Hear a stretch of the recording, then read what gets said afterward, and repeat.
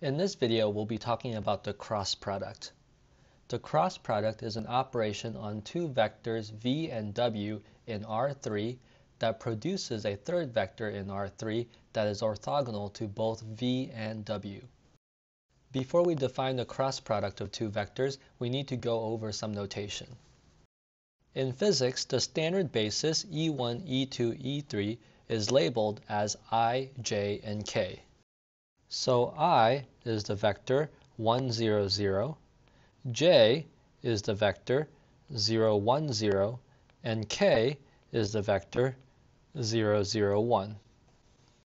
Now, any vector v with entries v1, v2, v3 can be expressed as a linear combination of your standard basis vector.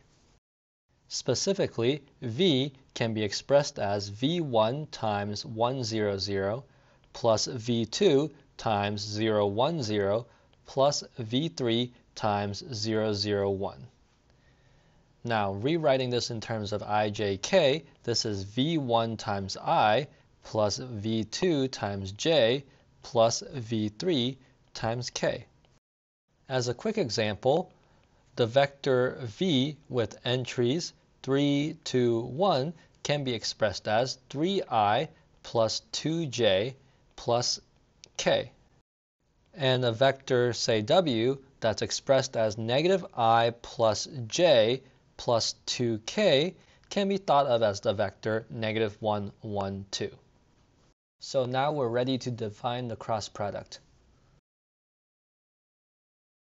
Let v and w be two vectors in R3, where v is the vector with entries v1, v2, v3, and w is the vector with entries w1, w2, w3. The cross product of v and w is the determinant of the matrix I, j, k, v1, v2, v3, w1, w2, w3. If we were to compute this determinant, we would have the following. V cross w is equal to, let's do a cofactor expansion along the first row. We would have I times the determinant of the submatrix where I remove the first row and the first column. So that's v2, v3, w2, w3. Then minus j times the determinant of the submatrix where I remove the first row and the second column. So that's v1, v3, w1, w3, plus k times the determinant of the submatrix where I remove the first row and the last column. So that's v1, v2, w1, w2. So let's compute these determinants. We have v2, w3 minus v3, w2 times I. Then we have minus v1, w3 minus v3, w1 times j plus v1, w2 minus v2, w1 times k. If I want to write this as a traditional vector that we're used to, we would write this as a vector with the first entry v2, w3 minus v3, w2. Distributing the minus sign on the second term, we would have v3, w1 minus v1, w3. For our last entry, we have v1, w2 minus v2, w1.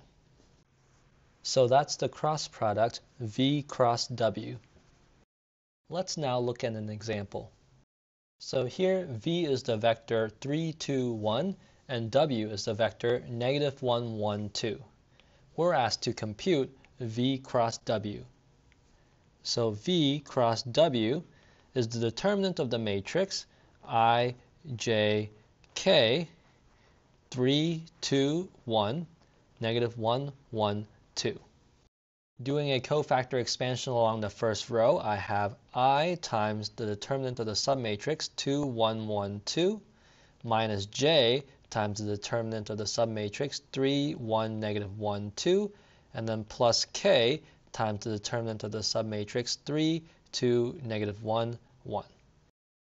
So that's 2 times 2 minus 1 times 1 times I minus 3 times 2 minus 1 times negative 1 times j plus 3 times 1 minus 2 times negative 1 times k. Simplifying this, we have 3I minus 7j plus 5k. So that's the vector 3, negative 7, 5. In the beginning of the video, I had mentioned that the cross product of v and w is orthogonal to both v and w. So let's check this. To check that two vectors are orthogonal, I can take their dot product. So if I take v and I dot with v cross w, I get 3, 2, 1 dot 3, negative 7, 5. That's 3 times 3 plus 2 times negative 7 plus 1 times 5, which is 9 minus 14 plus 5, or 0. Right? So that tells me that v is orthogonal to v cross w. I can also check that w is orthogonal to v cross w. If I take w and I take the dot product with v cross w, I get negative 1, 1, 2 dot with 3, negative 7, 5. This gives me negative 1 times 3 plus 1 times negative 7 plus 2 times 5, which is negative 3 minus 7 plus 10. That again is 0. So we see here that v and w are both orthogonal to v cross w. Again, in general, v cross w is always orthogonal to v and w, following the right-hand rule. And what that means is this. If we have the vector v and then the vector w, now what you can do is take your right hand and point your fingers in the direction of v, then curl your fingers into the direction of w. Your thumb indicates the direction of v cross w. So in this case, v cross w will be going upwards. Now if instead I have the same v and w, this time let's consider w cross v. So I'm doing the cross product in the other order. This time I'm going to start with pointing my fingers in the direction of w, and I'm going to try to curl my fingers towards the direction of v. Now, the thumb will indicate where the cross product goes. In this case, if I start at w and I curl towards v, my thumb is going to point downwards. So if I do w cross v, my cross product points downwards. Now, when we learned about the dot product, we had the formula v dot w is equal to the length of v times the length of w times cosine of the angle in between. It turns out that we have a similar formula for the cross product. Let v and w be two vectors in R3. If theta is the angle between v and w, then the length of v cross w is equal to the length of v times the length of w times sine of theta. The formula that we had for dot products, v dot w is equal to the length of v times the length of w times cosine theta, told us that v and w are orthogonal if and only if v dot w is equal to 0. We have something similar for cross products. We can think about when the sine of theta is 0. Well, the sine of theta is 0 if theta is 0 or 180 degrees. So the statement is v and w are parallel if and only if the length of v cross w is 0, which also means that v cross w is the 0 vector. Now there's one last topic that I want to talk about before we end the video. It turns out that we can use cross products to find the areas of triangles in 3 dimensions. Consider the triangle formed by two vectors v and w. So to illustrate this, let's say I have a vector v and a vector w. So to form a triangle with these two vectors, I would just close this last edge. Now let's label the angle between v and w theta. Now let's draw an edge from the head of w down to v that's perpendicular to v. So we know that the area of this triangle is 1/2 times the base times the height. Well, the base of this triangle would be the length of v, and the height, well, that, using trigonometry, we can find to be the length of w times sine of theta, because the length of w is the hypotenuse of that triangle. So again, the area of the triangle is 1/2 times the base, which is the length of v, times the height, which is the length of w, times sine of theta. Now, the length of v times the length of w times sine theta is the length of v cross w. So the area of the triangle is 1/2 times the length of v cross w. So let's look at an example where we would use this. In this example, we want to find the area of the triangle with vertices 1, -2, 3, 2, 0, 6, and 5, 3, 9. Now, if I want to use the cross product to find the area of the triangle, I would need some vectors. Suppose I call these points A, B, and C. I can plot these points like this: A, B, and C. Then I can make a vector from A to B and from A to C. Then I can complete the triangle by connecting B and C. Now let me label the vector from A to B as the vector V, and let's label the vector from A to C W.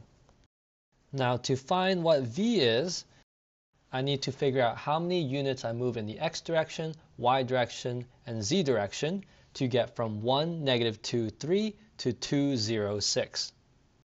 For my x-coordinate, to get from 1 to 2, I would go 1 unit over in the x direction. For my y-coordinate, to get from -2 to 0, I would go 2 units in the y direction. For my z-coordinate, I go from 3 to 6, so I would move 3 units in the z direction. And I want to do something similar to find my vector w. I need to go from the point 1, -2, 3 to the point 5, 3, 9. So let's see how many units I need to go in the x direction, y direction, and z direction. For my x-coordinate, I go from 1 to 5, so that's 4 units in the x direction. For my y-coordinates, I go from -2 to 3, so that's 5 units in the y direction. And for my z-coordinate, I go from 3 to 9, so that's 6 units in the z direction. So now that I have my v and w, I can calculate the cross product. So v cross w is the determinant of I, j, k, 1, 2, 3, 4, 5, 6. So that's I times the determinant of the submatrix, 2, 3, 5, 6, minus j times the determinant of the submatrix, 1, 3, 4, 6, and then plus k times the determinant of 1, 2, 4, 5. So this simplifies as 2 times 6 minus 3 times 5 times I minus 1 times 6 minus 3 times 4 times j, and then plus 1 times 5 minus 2 times 4 times k.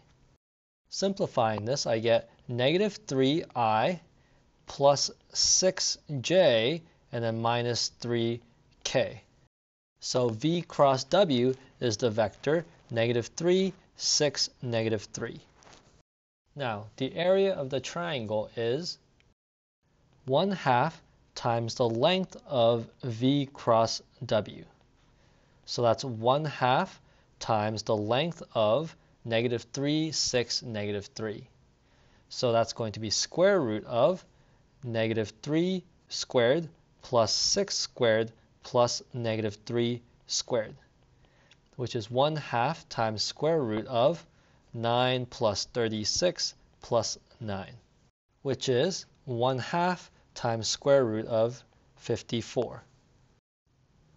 So that's all that we're going to be covering. Thank you so much for watching.